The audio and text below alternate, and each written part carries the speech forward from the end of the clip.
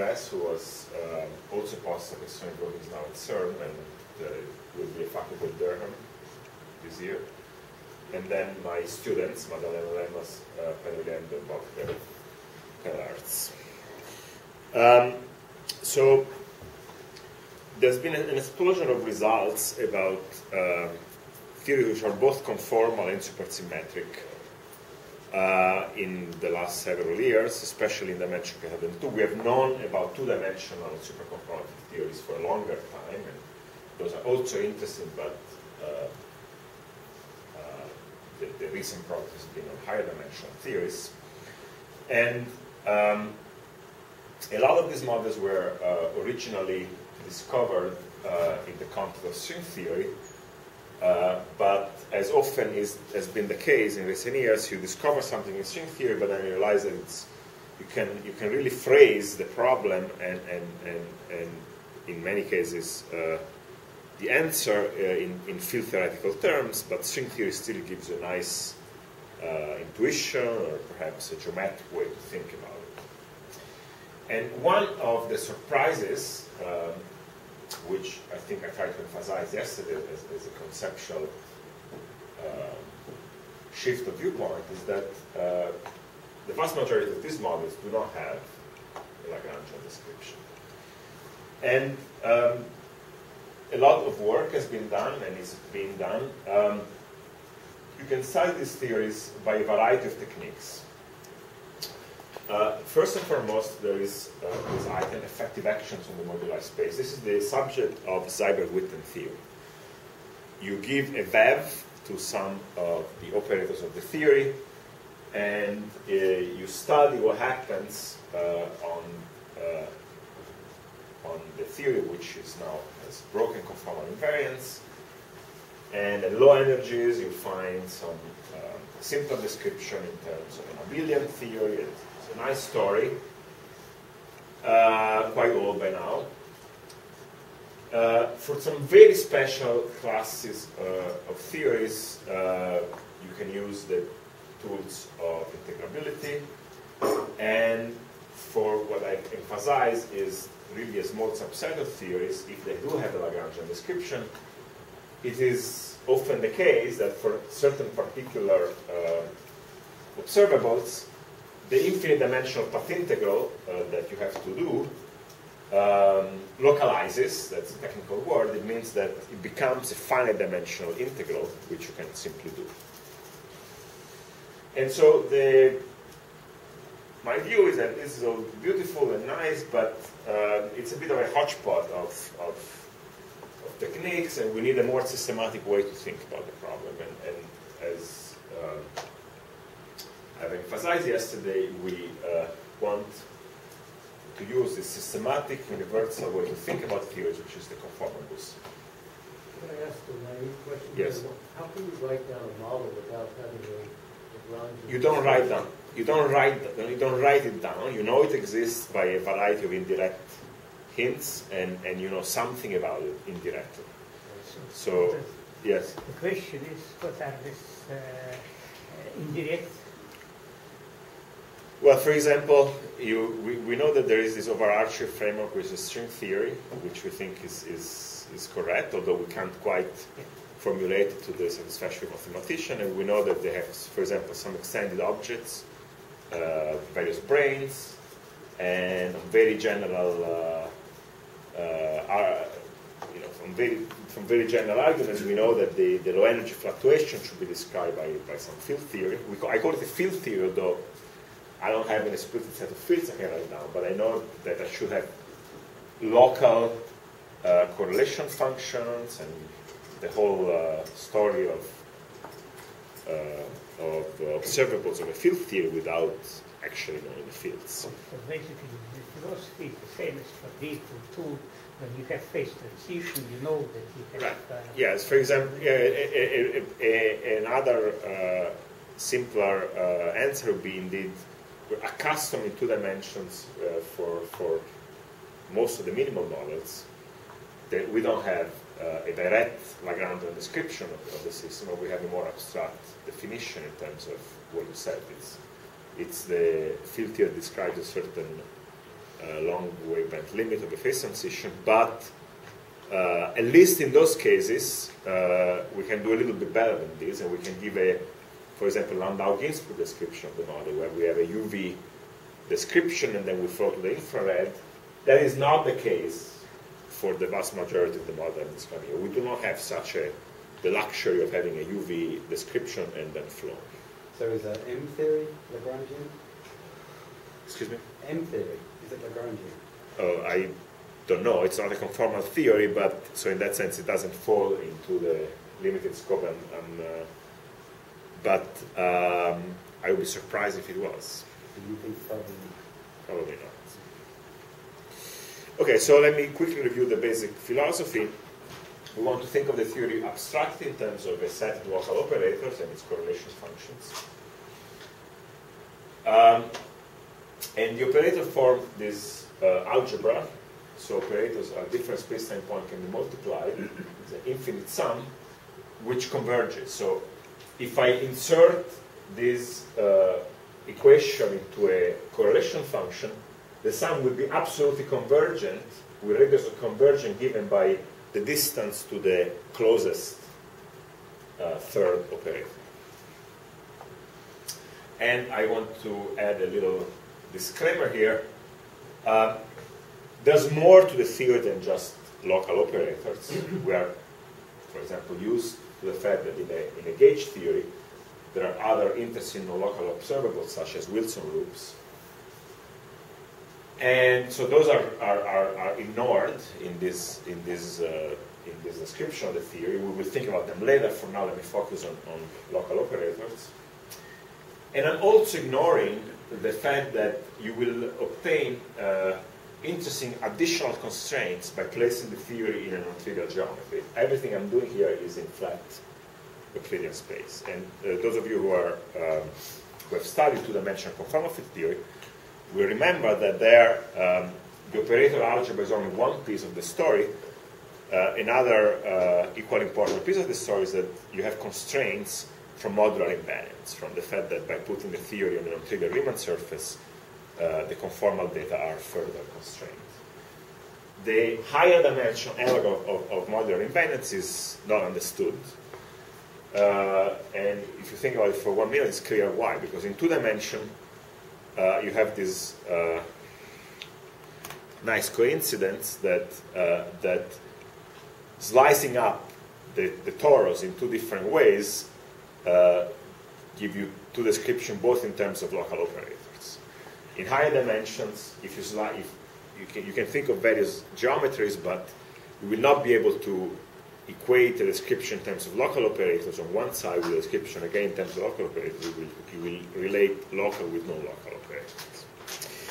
So the local operators come with labels. So they form representation of the conformal group. And the representation of the conformal group will be labeled by the conformal dimension delta, by the Lorentz quantum number L, and possibly, if you have some additional global symmetry commuting with a conformal group, some further flavor quantum number. And so the theory is completely specified if you tell me the quantum numbers of the local operators and their 3-point couplings. And the reason is that I can successively apply the operator product expansion till I get to a single operator, and the single operator will have 0 vacuum expectation value by conformal invariance, unless it's the identity, which I normalize to have 1 point function equal to 1. Sorry, this might be a technical question, but are you assuming that there's no degeneracy, that there are never 2 operators with the same set of... No, I'm not assuming that. Okay. Although I'm not aware of any example. So okay. The only examples I know where I have a degeneracy is because I have neglected.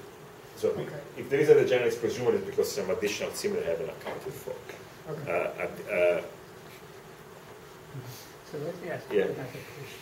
It seems that for string theory you don't have any hope for having OP.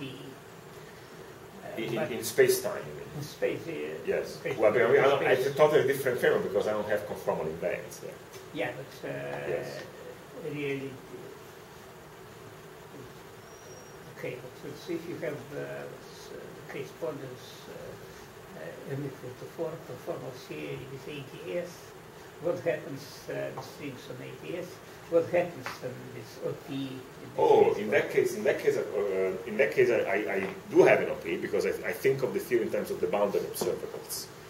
So the boundary theory in that case of this 5 the boundary theory is yeah, but the bulk theory is an illusion. And the bulk theory, the bulk theory is sure, there is some local dynamics in the bulk, but the observables are the boundary correlators. So the boundary correlators are the analog of the S matrix for the ADS5 and MS5 theory. So I want to phrase the discussion purely in terms of the observables, which in that case would be the correlation function of the local boundary operators. Okay, so this data, which is the dimensions, spins, and 3-point couplings, are constrained by, first and foremost, the idea that I should be able to do OP in different orders and get the same answer. This is this famous crossing relation. And so the long-held hope of the conformal booster is that this, being an over-constrained system of equations, should be enough to completely solve the theory. Of course, you have to give me something as a starting point, such as what is the global symmetry, and perhaps what are the relevant operators. Some minimum physical input will be enough to completely corner the theory. And in 2 dimensions, this has indeed been done with enormous success. And as I quickly reviewed yesterday, since 2008, we have a way to turn these relations into inequalities, where we carve out, in the space of data, some regions which recently have become islands, so we can really corner interesting theories and get numerically some very interesting results. That will not be the main focus of my talk, because I will instead focus on more analytic results. In the big scheme of things, what we would like to do in studying superconformal field theories by these methods clearly there are 2 broad kind of questions. Perhaps the most ambitious one, we have a lot of symmetry. Can we achieve a complete classification? Can we just enumerate the list of all possible superconformal field theories in various dimensions? Now, if I have maximal supersymmetry, which should be n equal to 4 in 4 dimensions, or 2, 0 in 6 dimensions, or n equals 8 in 3 dimensions, then, again, largely from string theory intuition, we can compile a list of theories that we know should exist, and very likely it's a complete list. Because if there were another n equal to 4 theory in 4 dimensions, we would have somehow found it. But of course, that's not a proof of anything. And so, one thing that the Bootstrap could do for you is to actually really give you a complete classification of these theories, and prove that this conjectural list is indeed complete. Now, if you reduce the number of supersymmetry, of course, life becomes a lot more interesting and also harder. And a lot of our recent work has been for theories in 4 dimensions with half maximal supersymmetry, n equal to 2. If you further go down to n equal to 1, basically there's no hope of even the beginning of a scheme, and there is this huge zoo of theories. And one of my favorite possible applications of this kind of thinking has to do with killing the string theory landscape. So you have heard, perhaps, that there is this conjectural enormous amount of vacua of string theory, and then once you have this enormous amount of vacua, you're supposed to do anthropic selection to choose the correct one. And many of these constructions in string theory start with a 4-dimensional vacuum that has negative cosmological constant, ADS4. And then from there, you do various uplifts to get positive cosmological constant. And so, if you believe the arguments given by people who do flux compactification in string theory, there's a humongous landscape of in fact, supersymmetric vacua with ADS4 symmetry, which should be dual by ADS3 three-dimensional superconformal field theories. And so if we could somehow rule them out, we would have ruled out the string theory landscape. Because such theories would have to be very peculiar, have to be rather large hierarchies. Now, of course, I'm not saying that we will succeed, but I think it's worth trying, because if you succeed, you have done something awesome, and if you fail, presumably you will fail in some interesting way. Yes. In what sense would you rule them out? Just because they're not super conformal? No. So I sketched this very quickly, and I talked a little bit more about it yesterday. Is this equation? This equation is very constraining, and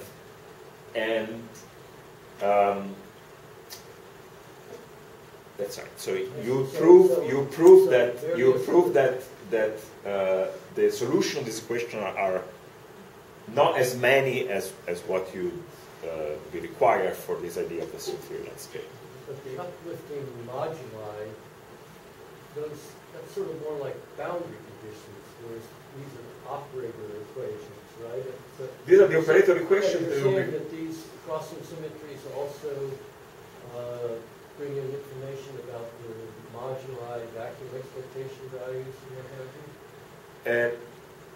Okay, so in this scenario that I was quickly reviewing of this string theory landscape, the moduli are supposed to have all been fixed.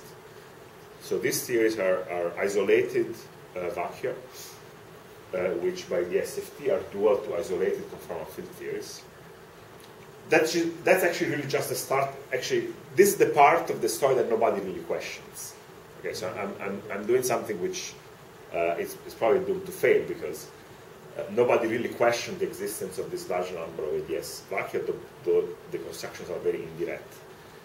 From there, then there are a variety of more questionable techniques to go from negative cosmological to positive cosmological concept. But I want to kill the baby in the crib by saying even the ADS vacua should not exist. But of course, I'm just saying. I mean, it's one possible application of this set of ideas which you could try to push and see how far you get. What would be the statement? I mean, that you're like limiting the possible values of negative cosmological constant that you need? No, you see, okay, so I see that my talk is getting late, but it's okay. We'll get where we get. Actually, perhaps I should have said this at the beginning. Let's have an open discussion, and even if I get only to 1/3 of what I wanted to say, it's fine. So these constructions of in string theory, they're quite complicated. You have different types of fluxes and whatnot that are supposed to achieve this moduli stabilization. And the resulting models have this feature that the cosmological constant, the scale set by the cosmological constant, let me say this way, there's a huge hierarchy between the scale set by the cosmological constant and the Kaluza-Klein scale. Yeah. This is something we have not seen in any field theory that we can explicitly construct, which has supersymmetry. All the examples that we have are such that the scale set by the cosmological constant and the Kaluza-Klein case are comparable. Canonical example is ADS5 times S5, where the radius of the sphere is the same as the radius of ADS, so the Kaluza-Klein modes of the sphere. And so you don't just have nearly empty ADS. The ADS is filled with this huge chunk of Kaluza-Klein modes. Lots of light states. In all controllable examples that we can study, that's the situation. Then there is this other set of arguments from flux multiplication that say, no, actually, there is a huge list that nobody has ever seen of theories which have very different properties, and I mean, there's no contradiction, but there's some tension between the fact that we have nobody has constructed these theories and they're supposed to exist. From first principles, there is also all these KKLT type arguments about blah, exactly. blah, blah. And so I'm suggesting, and I haven't even beginning to do it, but I'm suggesting that perhaps the Bootstrap could constrain theories that have such large hierarchy and perhaps rule them out. Now,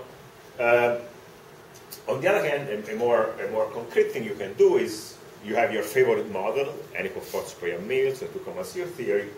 Can we use these methods to actually solve the models, or perhaps numerically if we must? And in particular, for non-Lagrangian theories such as 2,0 theory, this is really the only game in town. Okay, so now the moment you start doing this in practice, it's not so clear that supersymmetry is such a big boost. And the reason is that, again, it's this, set of equations. This is really an infinite set of equations for infinitely many unknowns. What supersymmetry will do for you will give you some relations between the equations and some relation between the unknowns. But the relations is a finite number, because the symmetry, the representation of the conformal group is infinite dimensional, and the superconformal representation will decompose into a finite number of conformal representations. So what supersymmetry does for you is reduce this infinite mess by finite amounts. And so it is a priori not clear that it is such a great boost. And so we want to really ask a side question. That was our entry into this business, which turned out to be fruitful. And the idea is a familiar one for those of you who have studied supersymmetry before. Supersymmetry is great because special subsectors of supersymmetric theories are solvable. And so let's ask this very natural question then.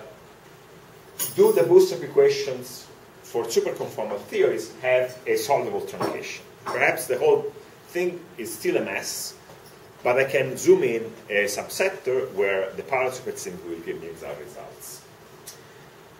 And indeed, that's the case. And we need specific symmetry. So I cannot quite do this for what perhaps would be the most interesting case, which is 4-dimensional with n equal 1 supersymmetry. But I can do it in 4 dimensions if I have at least n equals to 2. N equals to 4 is also a possibility. And I can also do this in the most, at least mathematically interesting case, which is the 6-dimensional to 0 case. So what I will outline today is the fact that these theories, any of these theories, all you see, any theory that has this amount of supersymmetry will admit a subsector of its operator algebra, which will be isomorphic to what I'm calling a 2-dimensional chiral algebra. 2-dimensional chiral algebra is what mathematicians call a vertex operator algebra, which is the left-moving part, the chiral half of a 2-dimensional conformal field theory. And there's also some work in progress of another nice story. We can do the same thing in 3 dimensions and getting some more weaker results, but today I will focus on this. And so, for these theories then, the Bootstrap program really splits into 2 parts. First of all, we can focus on this protected subsector that admits an exact solution. We call this the mini-Bootstrap. The Bootstrap equation for protected operators split into 2 sets. One that only captures intermediate protected operators in this expansion with the internal channels that I had earlier, and they are captured by the chiral algebra. And then the rest of the equation we call the maxi Bootstrap. This number 1 we can solve for given some minimal physical input. Number 2 we have to resort to numerics. But nevertheless, the information that you get in step 1 is an infinite amount of information about the protected spectrum, about the couplings, that becomes an essential input for the numerical program. So these are really two separate talks, and today I will mostly focus on number one, and if time permits, which I think it will be unlikely, perhaps flash some results about the numerical stuff. Okay, so that concludes my introduction. And the rest of the talk will be rather technical. I apologize, but there's really no way around it. But before applying to technicalities, just to make sure that some of you get at least something out of it, if you have it. I mean, of course, many of you are experts, but those of you who are not experts, let me give you a lightning review of supersymmetry and of superconformal symmetry in one slide. So what is conformal symmetry? Well, you have the momentum generators. Mu goes from run over the number of space-time dimensions. Is the translation generator, the momentum. M is Lorentz transformations. D is the dilation generator, x going to lambda x. And then the peculiarity of conformal symmetry, as opposed to just scale invariance, is that you have this additional special conformal transformation scale. So what is supersymmetry? Well, supersymmetry is the square root of the Poincare algebra. So you have both fermionic generators Q and Q tilde that commute to P. Sometimes we are greedy, and one copy of super generator are not enough for our ambition, so we want to take n of them.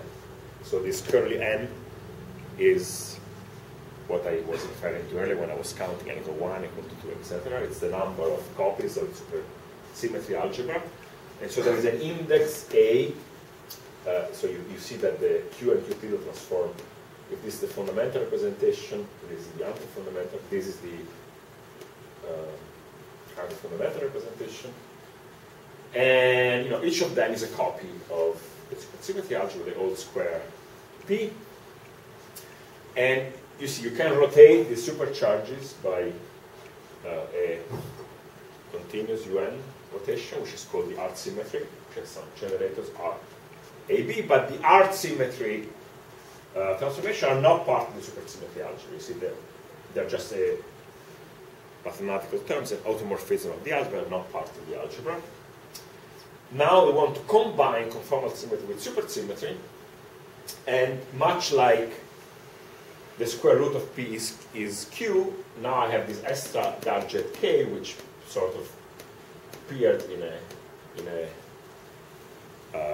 symmetric row with P, so the most natural thing of the world that I will also have to take the square root of K. The square root of K is called S, so we'll have S and S tildes that commute to K, n copies of them if I want to do n equal do a standard superconformal symmetry. And finally, I need to tell you the commutator of Q and S. That will be Lorentz, dilation, and R. And you see then the art symmetry becomes part of the superconformal algebra. Okay, so I realize that if you have not seen this before, this is hopeless, but at least you will know what some of the symbols that I will have in the previous slides are meant to mean. Okay. So now I'm supposed to explain to you how I get this protected subsector out. And I want to remind you of something. Hopefully you've seen this before, or if you haven't seen it before, you'll learn it now. The n equal 1 chiral ring. So this is a familiar story, which has been used to great effect. If you have n equal 1 supersymmetry in 4 dimensions, your supercharges are spinors they're sort of wide spinors, so there's an index that takes 2 values. And what is a chiral operator? A chiral operator is an operator which is killed by the tilde supercharge. I can further define equivalence classes of chiral operators which differ by commutators with Q tilde. And then it's a little exercise using a supersymmetry algebra to prove that the space-time derivative of a chiral operator is in fact Q tilde of something else, so it's exact. So it means that since I'm defining equivalence classes of things that are identified up to exact terms, in cohomology, if I make this identification, the operator is in fact independent of the position. Or to say this in a more concrete way, if I have a correlation function where each operator is chiral, since I can take the derivative of, say, the first one, and then that means I get something which is Q tilde of something else, I can integrate this by parts, and when Q tilde lands on the other guys, which are all chiral, I get 0, so I've proved that the derivative with respect to x1 is 0, and so this whole thing is constant. And so this is indeed a topological theory, yes. Could you please define the bra and cat? Oh, this is just a correlation. So What think of this as operators, and then there is an in vacuum and an out vacuum. So could you define that? Use your operator? You didn't define it. I just read. Well, I mean, this is a very absurd discussion, right? So I have a Hilbert space of states I have a vacuum, an in vacuum, an out vacuum. The discussion so far is completely abstract, right? So in any concrete example, I don't know, you do any one theory in 3+1 dimension, then you have time that defines a vacuum at time equal minus infinity, an out vacuum at time equal plus infinity, and these are standard time order correlation functions of Heisenberg operators in your theory. Yeah, but it needs a definition, vacuum to what operator or respect to what, right? Maybe talk about this afterwards. Excuse me? Maybe talk about this point afterwards and get going. Yeah. I'm not doing anything. I'm not doing anything fancy. We're willing to postpone this question after the talk. It is just. But this is a very crucial to me, at least, to understand. I don't think it should be, right? So, it's okay. Please go on.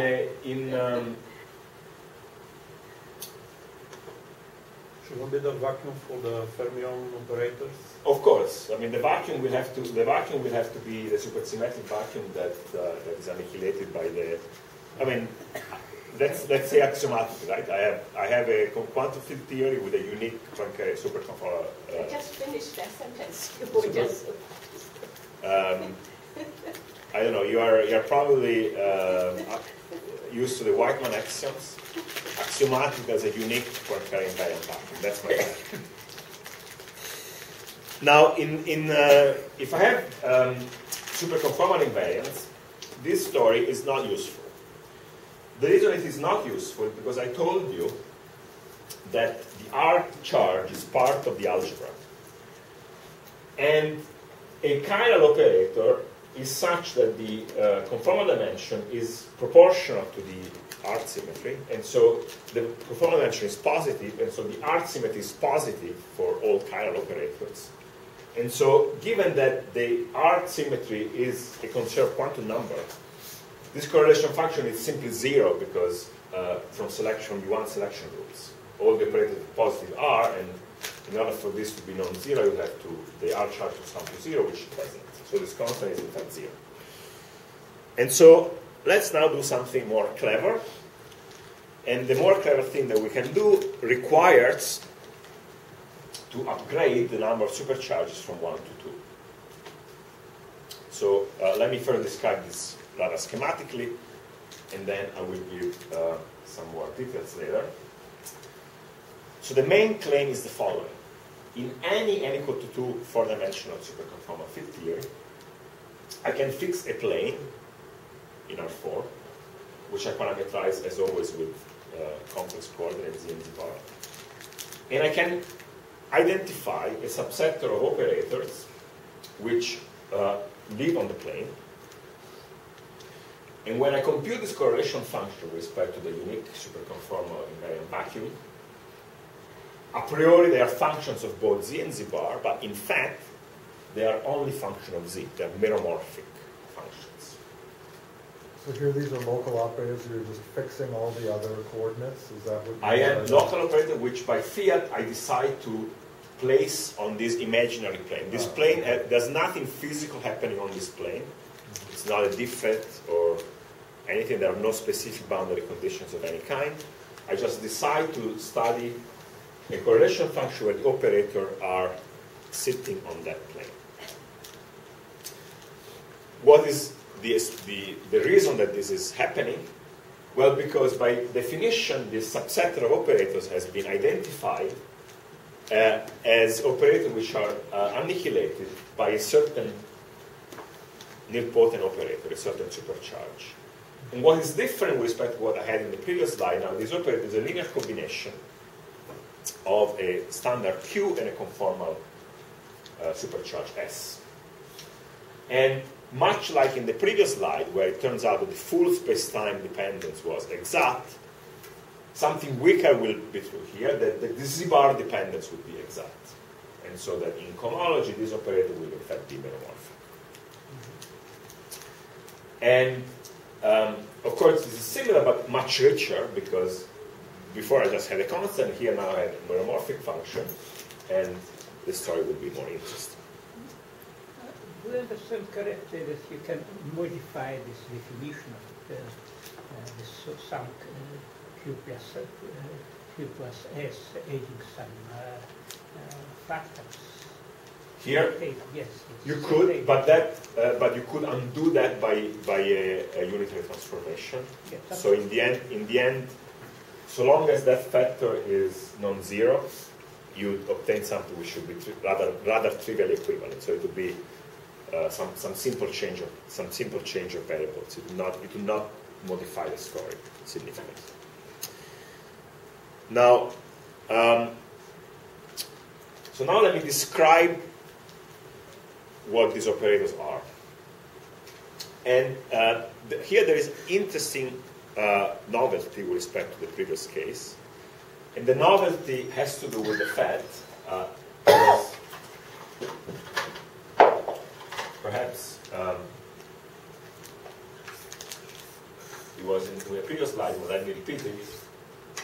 The commutator of the momentum which generates the translations and the S charge is non-zero. In fact, it's a Q charge, it's a tilde charge.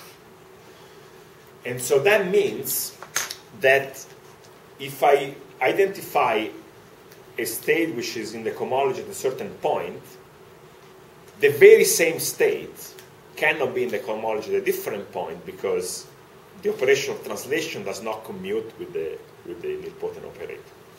And so I'm going to describe the process of computing the cohomology into two steps. First, I will compute the cohomology at a specific point, which I will take to be the origin. And then I will describe what is the correct way to translate the operator away from the origin. That is probably related to my question, because the transformation probably is precisely transformation.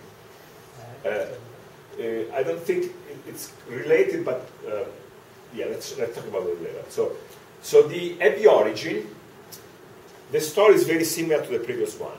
You have a certain relation between the Art symmetry quantum number that I mentioned, which is your necessary condition for the operator to be in the cohomology. But with an interesting twist, that now it's not just the conformal dimension that P, but it's the conformal dimension minus the spin. So now I have, unlike the chiral case, I can now have operator with arbitrarily high spin, in particular with arbitrarily high meromorphic derivatives, and that's necessary for me to get a non-trivial dependence on Z.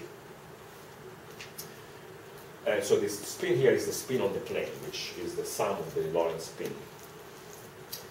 And this R here is the Cartan generator of the non-abelian piece of the Art symmetry. Remember, I have n equal to 2, so I have U2 Art symmetry. This U2 is SU2 times U1, and the SU2 is the part that I'm focusing on here. Now, this part will be presumably mysterious to you, but in fact, we are, these operators are really dear to our heart, because they've been one of the main things I've studied in my life in the last several years.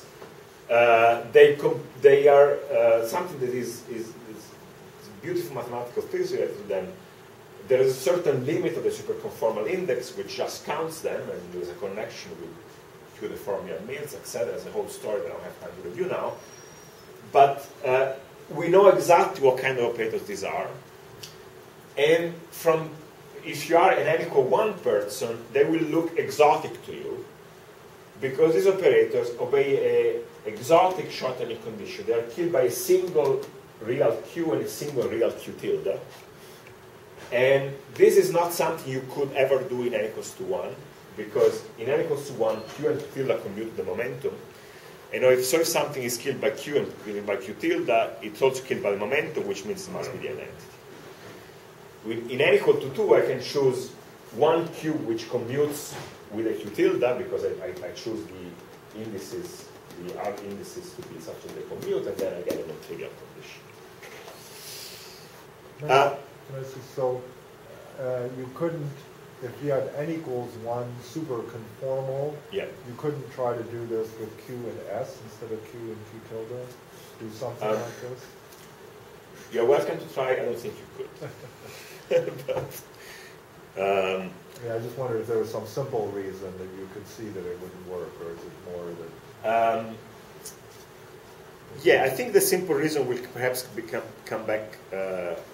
more clear in a moment, and it's the fact that in order for this construction to be non-trivial, I really need a non-abelian arc symmetry.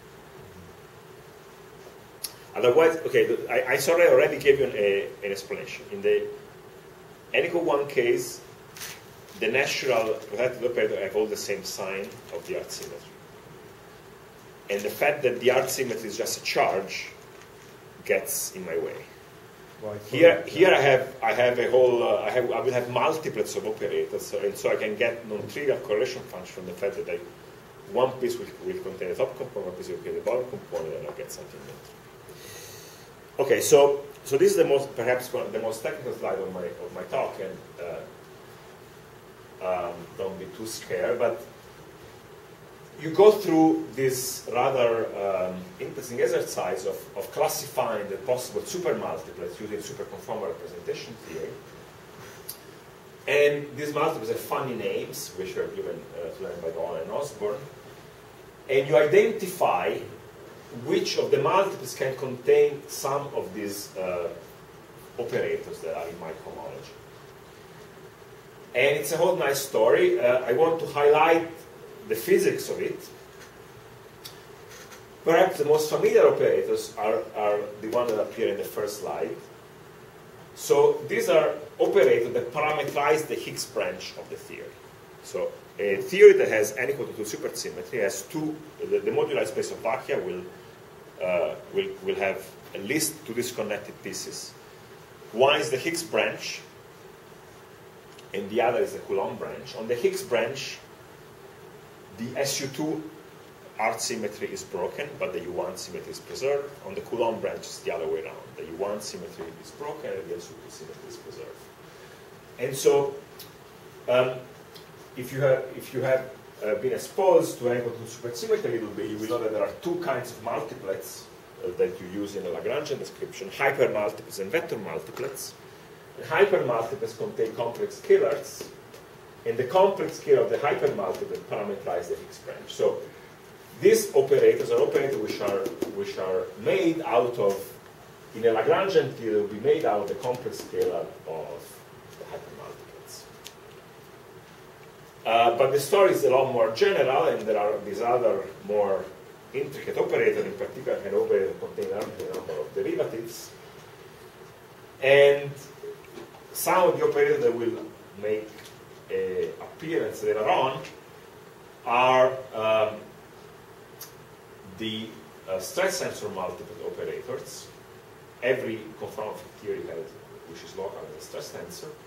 By n equal to 2 supersymmetry, the stress tensor belongs to a certain multiplet which also contain the arc symmetry currents, the nether current of the arc symmetry, and a certain component of the SU2 arc symmetry current is in this list. And it's also important to emphasize what is not in this list: operators which are made out of this complex scalar of the vector multiplets, which are the main object that appears in the Witten theory, are not in the list. Okay, so let me finish the story now. It turns out that my finely supercharged commutes with the conformal with translations, and in fact with the whole SL2 symmetry acting on Z, but it does not commute with the SL2 symmetry acting on Z bar. And so in order to define the operator away from the origin, what I'm going to do, I modify what it means to translate the Z bar coordinate. And not only I translate the Z bar coordinate, I simultaneously rotate in SU2 space. So I redefine my right moving generators, which are the bar generators, by putting a hat on them. And the way I redefine them is by adding a piece of SU2R. And if I do that, this new notion of SL2F becomes exact. And in practice, that means, again, that to translate the operator away from the origin, I simultaneously change the coordinate dependence and I rotate in SU2R symmetry space. So the operator belongs to some multiplets of SU2R, and at the origin is the highest component, and away from the origin will be a linear combination of higher and lower components. And we will see an example in a moment. And then the condition I had earlier is simply the condition that the right moving dimension with this new modified active definition is 0. And so then it's not then hard to see that given that the Z-bar dependence is exact, the operator is meromorphic, and I have a purely meromorphic operator product function where these powers of Z here are integers.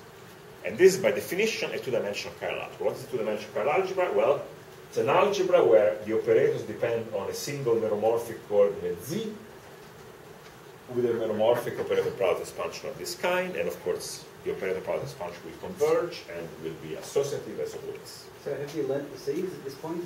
Sorry? I'm getting lost. Have you learnt the C's at this point? The C1, 2K, do you know them or? No, I'm going to compute them because given minimal input, I will now have meromorphic correlation functions, and meromorphic correlation function can be fixed very easily because they're fixed by singularities, and that will compute the C for you. Okay, so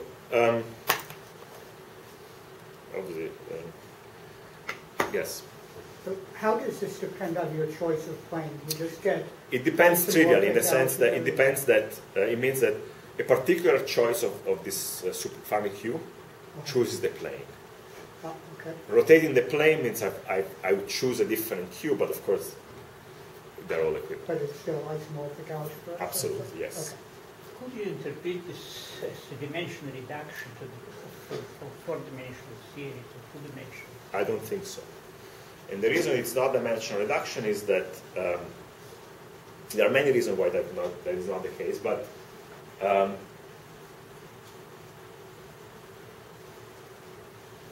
the most important one is that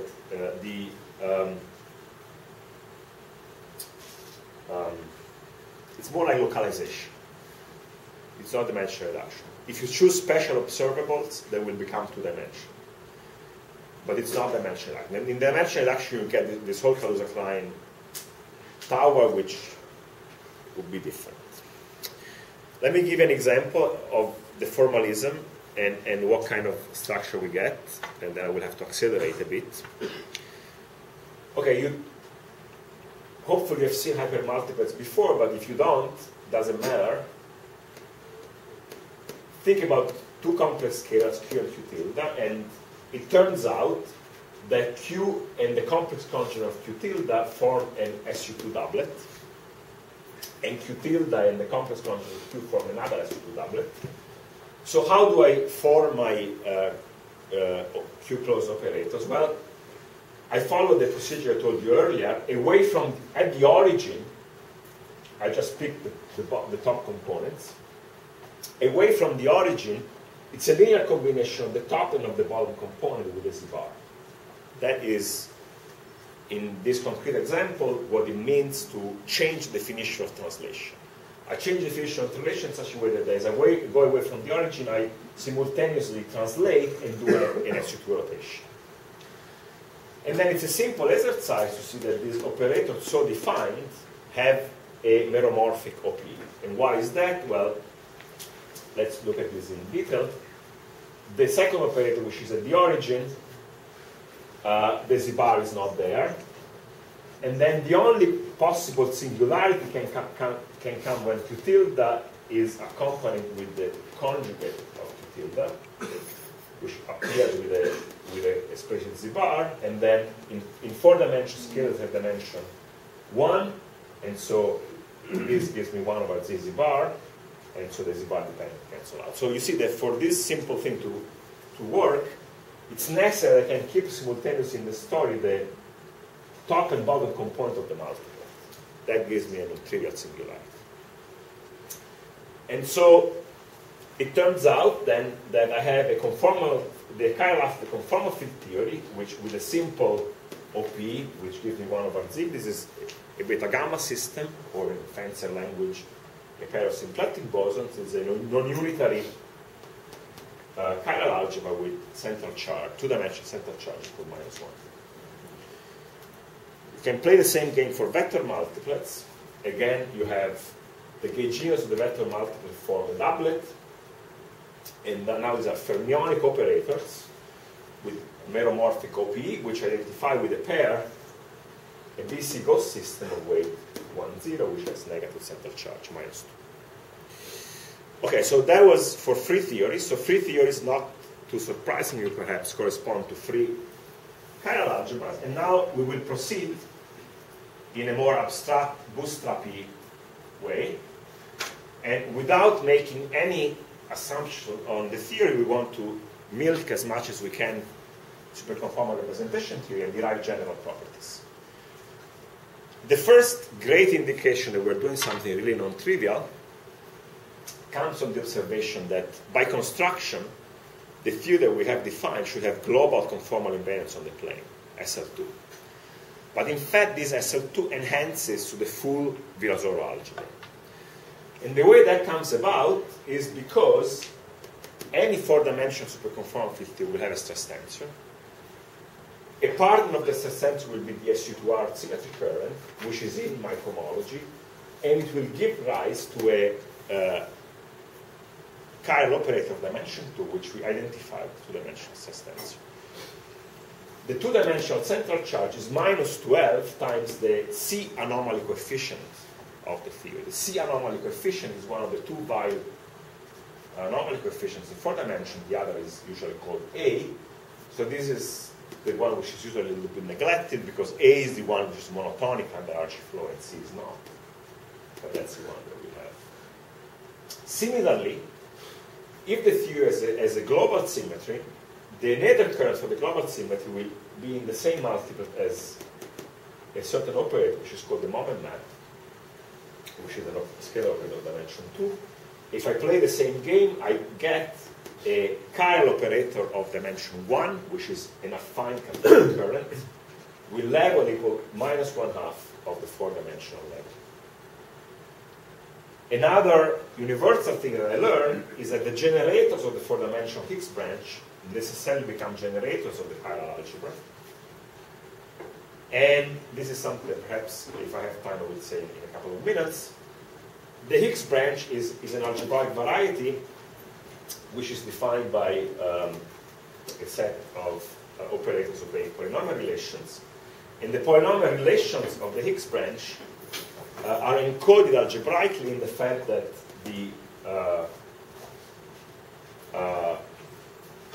this negative level of Fanka-Smoothy algebra has additional null states.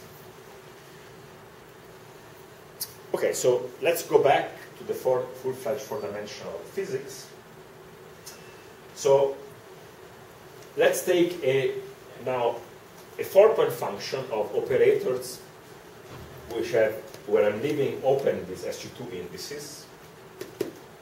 And with no choice of generality for a 4-point function, I can put an operator at position Z, an operator at position 1, an operator at position infinity, an operator on the plane at position Z and Z bar. So far I haven't done anything, it's just a choice of conformal flame.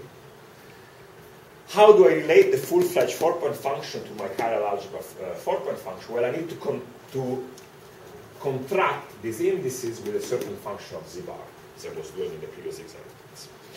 If I do this contraction, this non-trivial correlator, which is a non-trivial function of z and z bar, becomes purely a meromorphic function. So, to summarize, the chiral algebra doesn't allow me to compute the full 4-point function. It computes a certain meromorphic piece that I can obtain by contracting the full thing with a certain tensor, which is a function of z bar. But the crucial observation is that this meromorphic piece is in fact sufficient to completely reconstruct the contribution to the full-fledged 4-point function of the operator which are in short representation of the superconformal algebra. So this takes a bit of work, but it's nevertheless a fact that the entire contribution, the intermediate protected operator of the 4-point function is encoded in F. And then there are the non-protected operators, which are the blue things, which will drop out when I contract with these U's. There's a technical caveat here. In order for the reconstruction to be unique, you have to assume that there are no conserved higher spin currents in the theory, but there is a conformal element of the Colin-Mandula theory, which was proved by Baldassarre and Giboedo, which says that if the theory has higher spin symmetry, it's free. So if the theory is not free, necessarily there are no higher spin currents, and then we need to do this reconstruction. So the flow chart of our general program, we start with a theory of which we know the global symmetries and perhaps central charges. That is enough to completely fix the chiral algebra. Because, for example, I know the global symmetry, I know I have enough fine Kac-Moody current, I know the level, I know everything. So I can compute this meromorphic piece. From the meromorphic piece, I can completely identify the short spectrum and the OP coefficients. And that already gives me this infinite amount of information, which is the short part. And finally, if I still have some breath left, I can numerically constrain the long part using the methods of Rattazzi et al. Yes? I guess I haven't sort of, what is it? I haven't understood sort of conceptually what fixes the operator's spectrum. You're saying that actually just the symmetries and the central charges is a unique and is a finite list of operators? In a happy case. So sometimes this requires a little bit of guesswork. At least there are isolated solutions, is what you would say. I would say it's easy to at least find a subset of the operator. So let me give an example. I know that the theory has a global symmetry, for example. Suppose that I'm interested in studying what could a nice example be. I'm interested in studying an exotic theory in 4 dimensions that is believed to exist, which has E6 exceptional symmetry. Just from that information, I know that my chiral algebra needs to contain an E6 affine Kac-Moody algebra. And I also know the level, because the level is one of those robust information I can compute for anomaly match. Possibly the chiral algebra could contain more, but already this is a close subset of operators.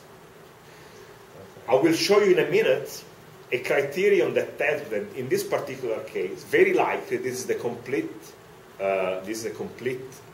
thing, because I can further compute the central charge, and it matches with the Sugawara central charge. And so in this case, I have a compelling case. I've identified the full chiral algebra, and that tells me the entire protected content of the theory, which will be, from the chiral algebra point, will be somewhat of a triviality. It will be arbitrary normal order products of the basic current. It's a derivative, but from the dimensional viewpoint, it's a highly non-trivial step. So, but if I just want to study the 4-point function of currents, of these 6 currents of this theory, anyway, this is all the information I will ever need. The kind of operator that appear in the W expansion of the 6 currents are determined by knowledge of the 6 current algebra. And what I said earlier, this is in fact enough to reconstruct all these OP coefficients of these normal order products. And so that's infinite amount of information I can feed into my Bootstrap equation, and then yes, of course, I'm left with the contribution of the non-protected operator, and with current knowledge, I can only do that numerically. So the Virasoro symmetry is from A short upwards in that diagram? Just like the Virasoro symmetry acts on the chiral algebra, of course. Right. But will there be some way to trace this Virasoro symmetry into 4 dimensions and have it act on A long as well? No, it does not act on A long. So it can't even act? Or? Well, it can act, but it will not be a symmetry. But isn't it interesting to see how it acts? You could try. So from the 4-dimensional viewpoint, the Virasoro generators are essentially action of the arc current. You sort of know how it acts, but it will not be a symmetry. In order for it to be a symmetry, it's necessary for me to be able to draw pure exact terms. Could you use it to be solution generating or something? I mean, often it's better if something's not really a symmetry. You could try, yes. You could try. We haven't thought about it. But one, so I'm guessing I'm getting. Well, actually, more or less, it's been 1 hour. So if you give me 5 more minutes, I can try to get to some punchline. So why don't we do that, and then I think some of us might be interested in staying, but no. Yeah. So maybe. Yeah. Yes, that's right. So let me give you one punchline is the following. Even before you get, if numerics are not, I actually became a lover of numerics very recently because I think they give us some real power. But even if you hate them and you want to stop here, already you learned something interesting. Because I told you I can compute exactly the OP coefficients of a bunch of protected operators, and by imposing that these OP coefficients are unitary, I learn new bounds on central charges. Let me give you the example here. In any n equal to 2 superconformal field theory in 4 dimensions that has any of the simple groups as a symmetry, there is a lower bound on the level of the current, which is kind of interesting. And the next question you can ask, are these bounds saturated in any known theory? And yes, they are. They are saturated in a very interesting class of theories. These are the theories which are obtained in F theory by a single D3 brane probing an F theory singularity. So some of them are Gilles-Douglas theories. D4 is actually Lagrangian theory, is a theory with a C2 gauge group and 4 fundamental hypermultiplets, and then the theories even have exotic global symmetries. And the claim to fame of this theory is that their Higgs branch agrees with the moduli space of instantons. One instant moduli space for SU2, SU3, D4, E67, and E8. And this is something which is mathematically, I think, very interesting. The fact that the bound is saturated means that some OP coefficient is going to 0. And so that means, algebraically, that my chiral algebra has to have a certain null state. What is the 4-dimensional interpretation of the null state? Well, is the fact that the Higgs branch must have a certain relation. And this is precisely the relation that in the algebraic geometric description of the one-instance moduli space as an algebraic variety was understood before. It's the fact that one-instance moduli spaces are certain algebraic varieties described by the minimum of the important orbit of the algebra, and these relations, which are the George relations, are precisely one-to-one corresponding with the null states. So I think this is the tip of the iceberg of a much more general story where you relate representation theories of chiral algebras with algebraic geometry. find it mathematically a very nice story. Now, if you look at the singlet intermediate channel that the stress tensor can contribute, then you get a more intricate bound that relates the C anomaly. These are dimension of the group, and the dual constant number are just algebraic data, but you're getting a bound that relates the C anomaly with the level. So this is a very interesting unitarity bound that you get from this kind of thinking. In the A6 case, this bound will be saturated, which I think is compelling evidence that there's nothing else. You have completely cornered the chiral algebra. I think this might be a good place to stop, and unless the story goes on. But let me give you a 30 seconds summary of the rest. Now we can start playing this game systematically in Lagrangian theories,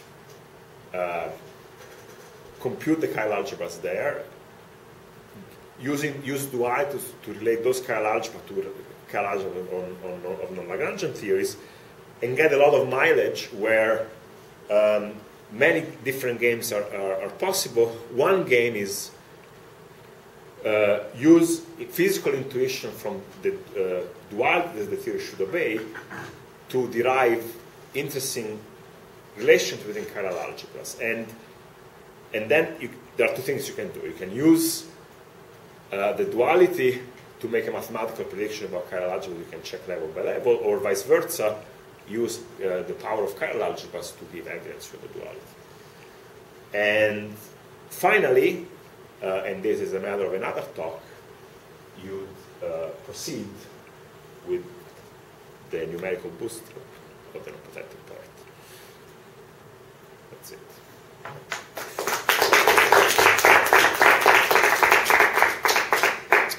And finally, sorry, let me mention very quickly, I focus on 4 dimensions, but we can play the same game in 6 dimensions, and perhaps those of you who want to stay, I will quickly explain the story.